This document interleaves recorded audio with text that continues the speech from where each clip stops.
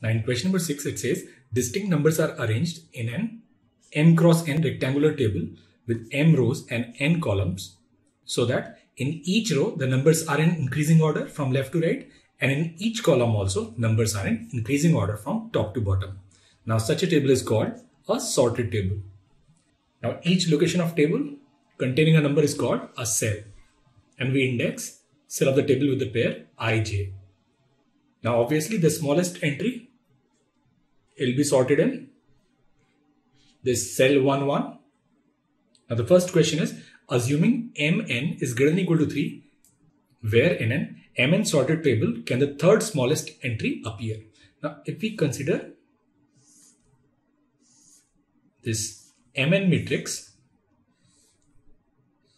now the smallest item will be in 1 1. So this is suppose element a1. Now the second smallest, it can be either here or here. So this second item, it can be either in cell 1 2 or it will be in 2 1. Now if we look at this third one, in case if second one is here, then we can place this third one either here or in this cell. So we have this choice, either 1 3 or 2 1, and if a2 is in this cell, then this third element, it can be in this cell or in this cell. In that case, it will be this 1 2 or 3 1. So third smallest element, it can be in any one of these cells, 1 3, 3 1, 1 2 or 2 1. So that's your 1a.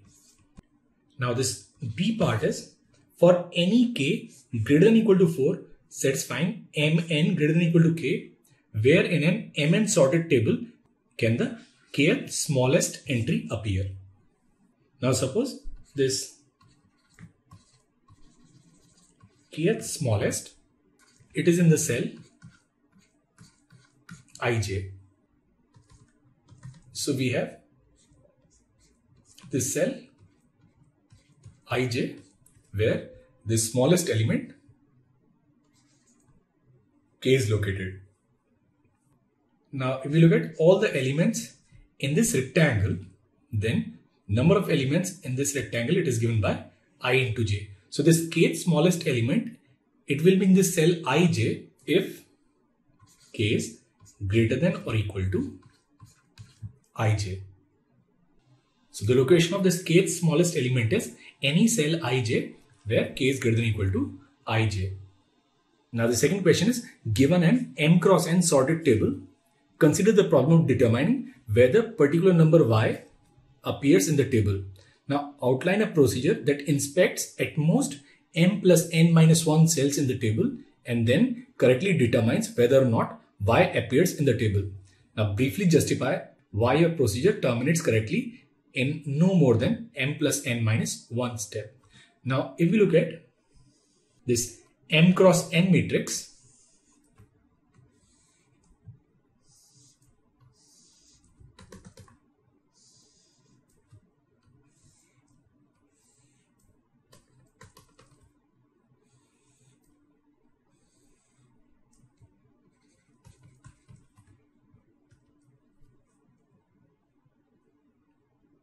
we have m into n cells.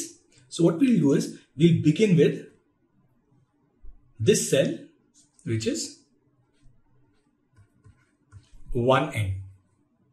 We'll compare the value in this cell with y, and suppose this value is a1n. So we'll compare it with y. So we have three possibilities.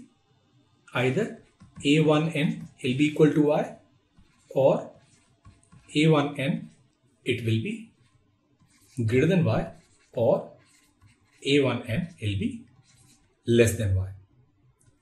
Now if a1n equals y, we are done. Our search terminates. Now if a1n, it is greater than y, then everything in this last column will be greater than y and it can be eliminated.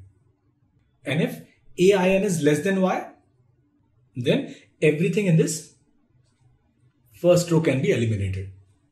So what we'll do is we'll keep repeating this process. Now suppose in this case a1n is less than y. If it is less than y, we can eliminate this first row. Now we'll begin inspecting this.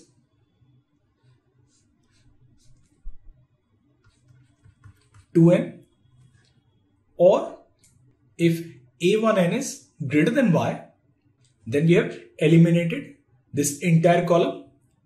We'll begin inspecting this element, which is 1 n minus 1. So at each inspection, we are going to eliminate either one row or one column. So if we repeat this process, then after m plus n minus 1 inspections, either we have found the location of y or we have eliminated all the rows and columns if y does not appear in the table. Now part 3 is consider an m cross n table which might not be sorted. An example is given below. Now it says obtain table B from A by rearranging the entries in each row so that they are in sorted order. So if we have to sort this A along the rows, it will be 24, 33, 46, and this is 92. Here will be this 8, 25, 26, 37, and here will be this 22, 40, 49, and here will be this 81. Now we'll sort them along the column. So it will be this 8, 22, 24, 25, 33, 40, 26, 46, 49, 37, 81 and 92. So these are our tables B and C. Now fourth part is show that for any m cross n table A, performing the two operations from part 3 results in a sorted table C. Now suppose we have taken any m cross n table A and we have performed both the operations B and C, and this is the table we get after performing operation B followed by this operation C. Now suppose this is your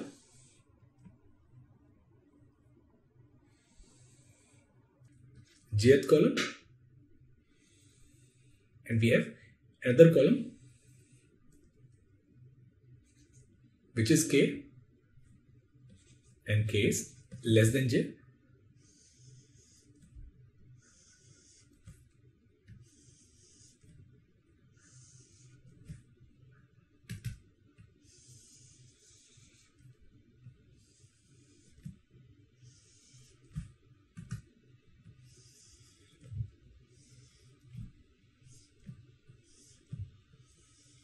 And suppose this is our ith row and this cell is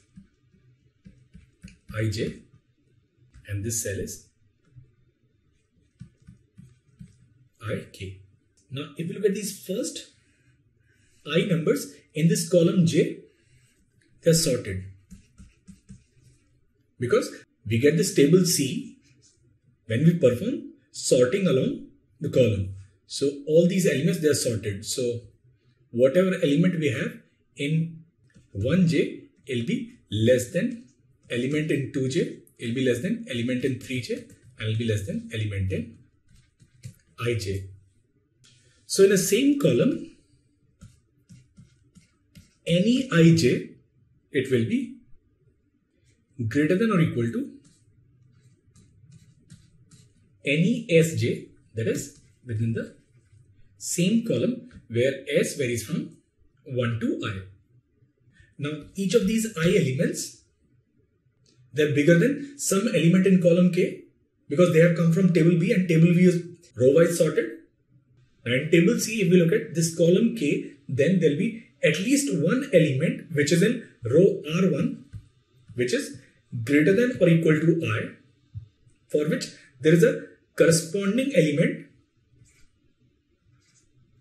in row R2 and jth column which was in the same row of B as this element. And since they were horizontally sorted, then basically R1k will be less than or equal to R2j. So from here we can say this element ij will be greater than equal to element sj in the same column and will be greater than or equal to rk which was in the same row as b, and since this r it is greater than I, it will be greater than equal to this ik. So that means all the entries along the row and along the column they are sorted. So this table, it is a sorted table.